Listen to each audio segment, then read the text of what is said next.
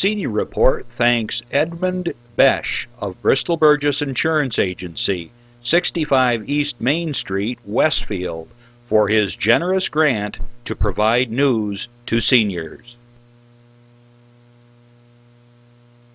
Funding is provided by a grant from New York State Senator Catherine M. Young, representing Western New York's 57th District with a local office in Olean. Funding is provided by a grant from Absolute Care of Westfield, committed to returning the favor to those who spent a lifetime caring for others. Absolute Care is located at 26 Cass Street in Westfield. Dave Cass and Rick Newell provide funding on behalf of the Lakeview Hotel and Restaurant at the Docks, located on Water Street near the lake in Mayville. Senior Report with Reed Powers thanks Westfield's Schultz Chevy for a generous grant to inform seniors of important news. Over 50 years of service to Westfield by Chevrolet, Schultz Chevy across from the school. The physicians of Jamestown Primary Care are happy to sponsor the Senior Report.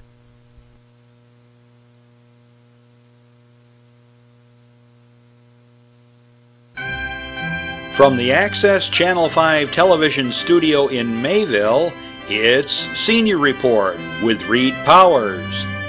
Senior Report is broadcast live throughout northern Chautauqua County on Saturday morning from 9 to 10 a.m. each week. Call in and share a thought, make a comment, ask a question, or simply wish someone a happy birthday on Chautauqua County's only live call-in senior program. Since 1995, Reed has been bringing viewers hundreds of interesting guests, informing the community on a variety of subjects. Here's the host of the show, Reed Powers. And good morning, good morning. What a beautiful day in Chautauqua County. Sun is beaming down. The world is wonderful in Chautauqua County. The fish are nibbling and biting. Big walleye tournament coming on. Hey, can you go wrong? You get out there in that water on Lake Erie or Lake Chautauqua. Oh, what fun, what joy. The flowers, the wonderful, the vegetables are coming. Tomatoes are coming in now, friends, and the corn is coming in, real corn. Not that old stuff that they ship around the country from China or whatever. Okay, guys, we're going to have a great program today. We're going to talk about something that's very dear to the hearts of everybody up in this area, in Chautauqua County particularly, smoking. Everybody smokes and barbecues. Everybody has their smoker, they have their barbecue set up, and we have the champion of champs with us who has vast knowledge and incredible smoker. If you've ever gone down Route 20, you pass, remember the Elwell's Tasty Freeze? It's still there. It just has a new guise now. It's a smokehouse, the smoke place. And they have a machine out front that looks like a locomotive. That's what they smoke in, and it's incredible. And Lorianneritter is the one in charge and doing the job, and she's here with us today.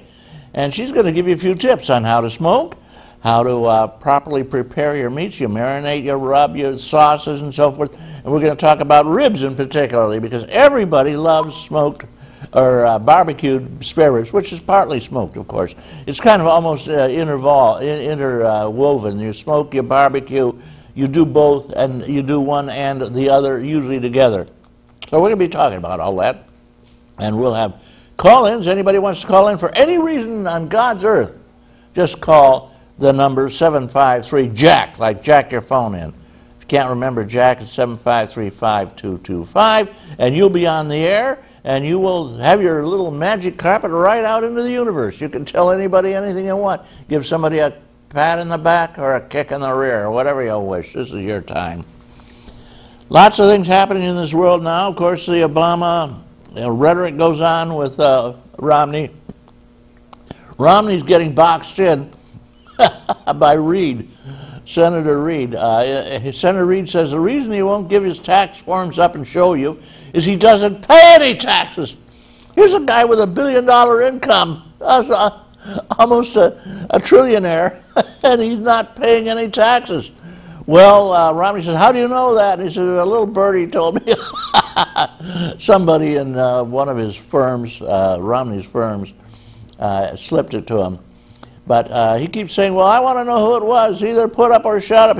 And Reid keeps saying, well, you can prove it. Just show us your taxes. Why are you hiding your tax forms? He won't show his tax forms like his father did immediately when he was running. Oh, no, he won't show his tax forms. He's hiding them. I'll show you this year's, he says. After it's properly adjusted, I'm sure. But at any rate, goes on, the rhetoric and the craziness, and he blames Obama for not fixing the income, and Obama says, well, you started it. You guys are the one who put us in this situation, and it goes back and forth. Well, let's see. We'll find out in November, won't we, who's going to win the show. A lot of people say, what's this guy know about my situation? Here's a billionaire almost, and he's telling us he's just one of the folks, and he wears his shirt sleeves up, and he's just one of you guys, you know. Well, you people that make 40, 50,000 a year if you're lucky. I make $1 trillion, $1 billion a year. I don't know, guys. We got a problem. I don't know. They're all millionaires and billionaires anyway. What the hell? They're all lawyers, too. You can't trust them far as you can throw out most of them. Okay, here we go. I'll tell you a lawyer joke sometime. Let's see. Television is just nuttiness. Locally, of course, the television, we're not hearing much about the fact that we're going to have a shortfall of millions of dollars in Chautauqua County, and the only way they're going to collect that money is raise our taxes. But wait a minute, we're already listed by Forbes and other companies who measure economics as the highest tax county in the United States, Chautauqua County. How can they raise the taxes more? I mean, people will simply give up their house and run. Your seniors are losing their homes because they're not giving them a COLA. You remember this stuff? Yeah, seniors, you remember it. During the Great Depression, that's what seniors had to eat because they didn't have any money to live, really. That's cat food. It's actually, I'm writing a cat food cookbook. There are a lot of cat food products that are pretty edible if you do them right. Like the tuna. You know, you put a lot of mayonnaise in that. It's not too bad. Here you go. All right, locally, so we got all that problem. Our local villages, and I don't know, they're all taxed up to the hilt too, I'm afraid. You know how they're taxing us in the village? Say, oh no, we didn't raise the taxes much, but they raised the usage fees on water and sewage. That's the way they're getting you guys. You notice how your water and sewage prices are rocketing. Well, but that's not a tax, Mr. Powers. When you're paying half $1,000 a year just for your water, I tell you something, that boils down to a lot of dough, whether you boil it or not. All right, I've got just a couple of items here. We're not going to hear from John Hamels today. I want to send our condolences, everybody in Chautauqua County especially, to John, who works very hard on various posts and various groups he's helping out. He's on a number of boards in the county. His mother passed away, his dear mother, yesterday, and so that's unfortunate. He has to be down taking care of affairs, and he's in a deep sorrow at this point. And John, our heart goes out to you and your whole family. We want to talk about briefly some of the senior stuff going on around here. We have just two of them that I really want to talk about. But before I do, I want to give a hats off of my own. You know, you can give a hats off. You can. Most people groan and moan. I started to say about their local government when things are not going well, but they don't say things when things are going well. Westfield has a relatively new superintendent of electricity. Mr. Hamilton did it for 1 million years wonderfully. His name is Bill Bonberg, and he is doing a great job for the Westfield Electric Department. He's very approachable. He's knowledgeable, and he has a vast experience. He ran the whole electric department for most of the world or something for quite a while, and he knows what he's doing. And so I want to thank you, Bill Bonberg, for being very, very responsive and effective in taking care of an electrical problem that was over in my neighborhood. I live on Clinton Street. Boy, are they doing a job next to my house. They had to cut through cement and through macadam and everything to get to a pipe below them that went out, one of these sewage pipes. We used to have the old pipes, the kind that are extended clay pipes, and eventually they finally go, they deteriorate, and then the roots of trees get into them and stand back. It's a busy time grinding those roots out, rotor-rootering. Okay, guys, let's talk briefly about the Mayville seniors. They have a terrific group in Mayville, and Mayville is one of our sponsors for Access 5. Very good at it. And Mayville is, I don't know, it's Fred Anderson does the job over there in part, and Emerson Chandler, now he's a famous guy around here. He's just the best known Mayvilleite, I think, in the world. And they had a scrumptious meal over there, and Mrs. Scriven did a very old man a reading, and I relate to that. Wanda Gustafson read the July birthday celebrants, and I'll mention a few life members. Jack Abrams, Ruth Stacy, Francis Frey, Josephine Crandall, Betty Lou Zenz, and some other birthdays, Marianne Catalano and Gloria Moore, Neil Johnson, Sonia Mount, wedding milestones are Leo and Rita Lisinski, and 70 years, that's 70 years. Emerson and Sandy Chandler, too. How about that? We hear from Gene Kelsey, who does co-chairs the trips. They have a trip to Vidler's, which is a lot of fun, and it's going to be, they're going to the Riverside, too, and it's filling up fast. If you want to join, call the gang over there. Call Gene Kelsey. Want to meet them?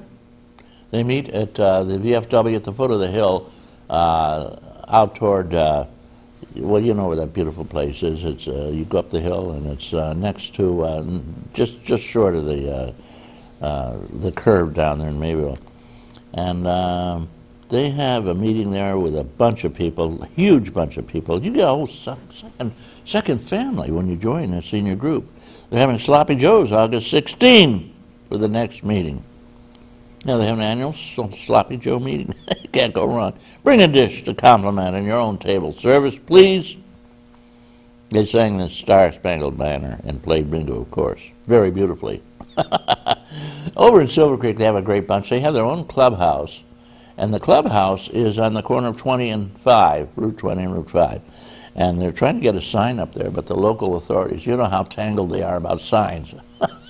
So you know where the senior center is. I'm sure they'll get one shortly. They meet on Tuesdays, and president over there is Ed Newman. If you want to get to know Ed or anybody in the group, call Ed. He's in the phone book.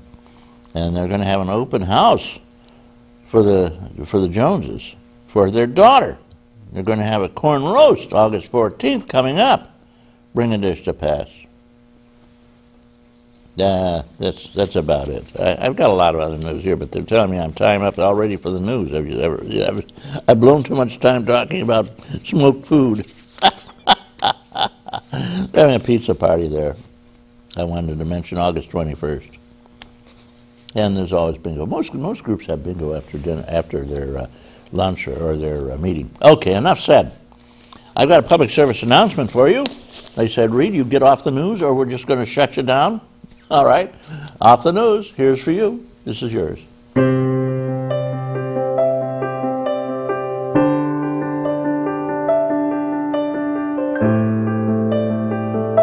At what age is the color that your skin was meant to be no longer beautiful? Every year, millions of young women try to change the skin they were born with and say they'd die for darker skin. Sadly, some actually do. Melanoma is the second most common cancer in teens and young adults 15 to 20.